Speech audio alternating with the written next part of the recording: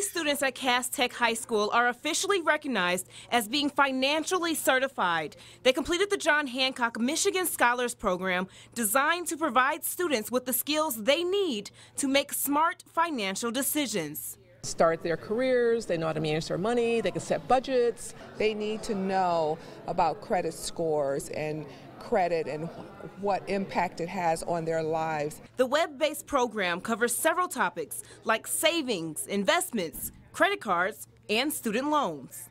I'm learning how to actually spend my money, how to manage it when it's time, what I should spend my money on. Which is pretty much the main goal.